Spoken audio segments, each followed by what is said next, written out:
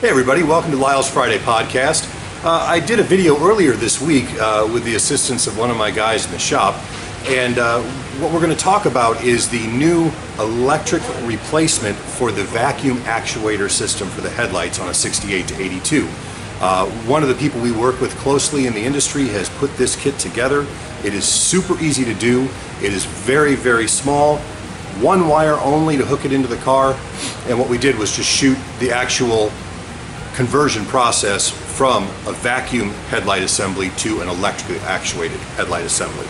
So you're going to see that come up next, and I'll talk to you when we're done.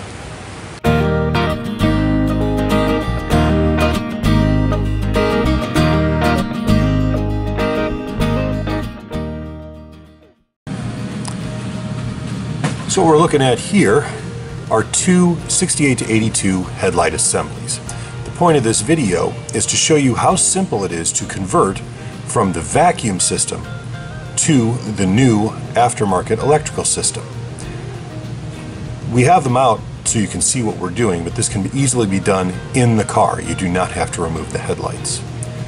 As you can see, my helper Chris here is removing the link from the actuator to the headlight assembly itself, making sure to keep all the little plastic bits in one place. Once he's got that done, he can undo the 4 nuts holding the actuator to the headlight support. He will also loosen the 2 side support struts that you see to make things easier in and out.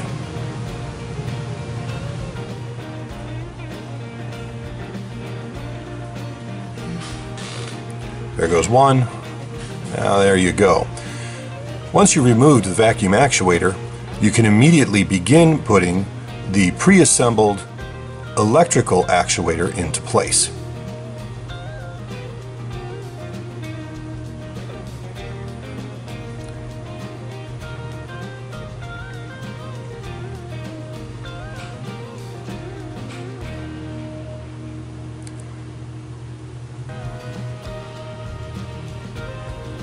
As you can see, the electrical actuator is actually based on the 88 to 96 Corvette headlight motor and is very reliable. They used it for many years, and it is extremely smooth and quiet in operation.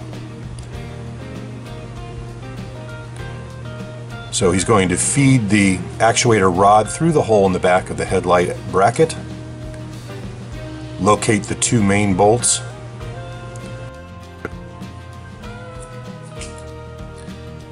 and secure the new actuator assembly to the bracket.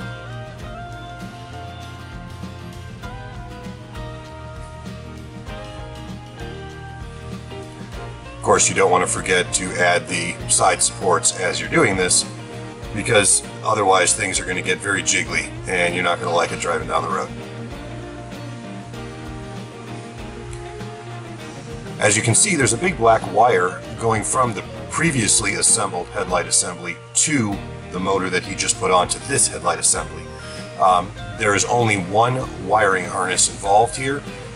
It is very simple, and I'll show you that at the end of the video, but this can all be done at one time. There are not a bunch of extra steps to wire this in to make it work. It is a self-contained system with its own brain module.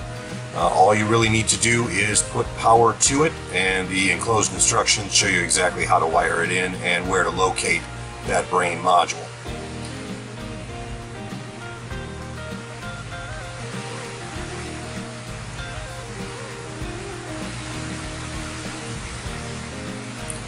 Now Chris is going to go ahead and put the receiver eyelet on the end of the actuator shaft, and you'll see he's going to test it and adjust it down to where it slides immediately back into where it was originally.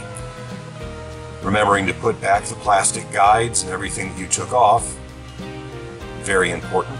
You see him putting that plastic guide in place on the outside, and now he's going to put the one back on the inside edge. That allows that shaft to glide back and forth in the aluminum structure and not bind. Add the washer back on and put the lock pin in place.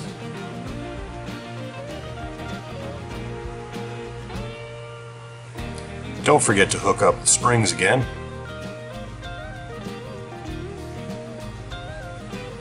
I will tell you that while you technically can do this job laying on your back, I highly recommend borrowing a buddy's lift to do this job. It makes life so much easier, and it cuts the time required to do this job in half. As you can see, the headlight is fully assembled. We're going to just snug everything down.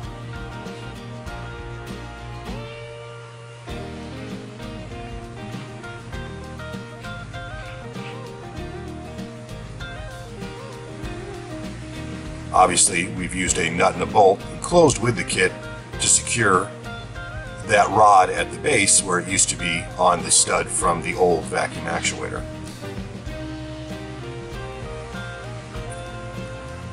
And that's it, guys. That is the complete conversion. Everything is ready to go.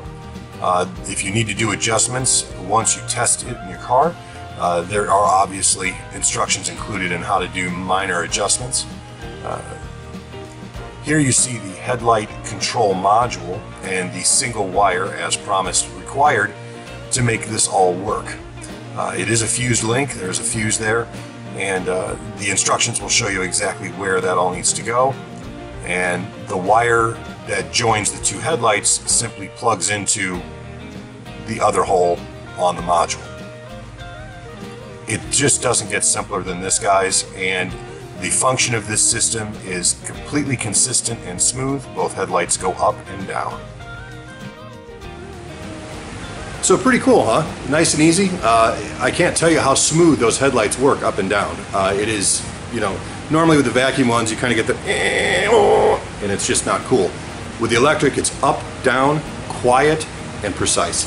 If you have questions about this kit, if you have questions about how to get it, anything about the function of it, please don't hesitate to contact me at 800-886-5064 or email me at lyle@corvettepartscenter.com. Don't forget to like and subscribe to our channel. Remember, that's what helps us help you. I'll see you next week.